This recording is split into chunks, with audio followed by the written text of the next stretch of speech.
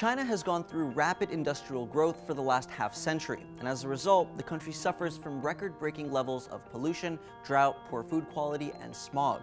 But experts say China's most urgent problem is its water supply, which has plummeted to dangerously low levels. So what's happening to China's water? Well, the issue is largely one of supply and demand. China is home to just under 1.5 billion people, or about 20% of the global population. And yet it holds only 7% of the world's fresh water. Further complicating the matter, 80% of this water is in southern China, while half the population and 2/3 of the farmland are in the north.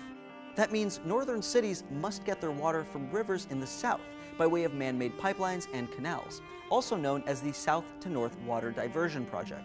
When this launched in 2014, state media promoted it as the cure to the country's water problems. But due to grossly outdated miscalculations of the South's water supply, which has dwindled from climate change and drought, the project has had little effect on the crisis at large. Today, more than 100 metropolitan areas face severe water shortages, and some, like Lintao in the north, have run out completely. On top of this, most of the water China does have is heavily polluted.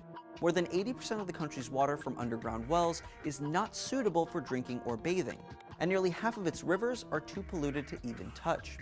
This is largely the result of emissions, industrial spills, and chemical runoff from manufacturing facilities.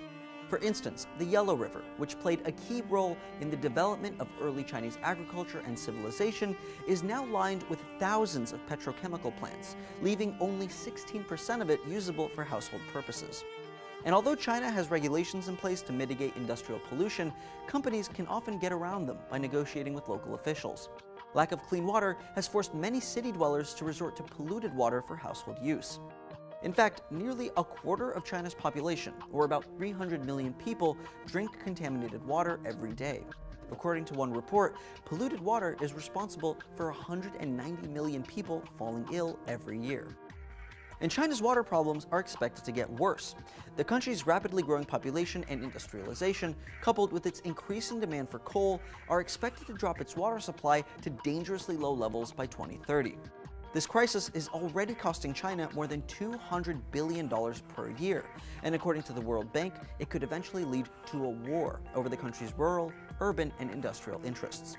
In 1999, China's premier called the country's water problems a threat to the very survival of the Chinese nation. 15 years later, and with no foreseeable solution, it seems as though his fears are coming true.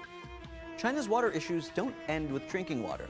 The South China Sea has been an enormous source of territorial contention for China and its neighbors, even sparking fears of war. So what's going on in the South China Sea? Find out in this video. Most significantly, China has asserted its sovereignty over nearly the entire South China Sea, violating the exclusive economic zones of every bordering country. Most of those countries also have competing claims over a number of nearby islands, primarily the Paracel and Spratly Islands. Thanks for watching Secret Daily. Don't forget to like and subscribe for new videos every day.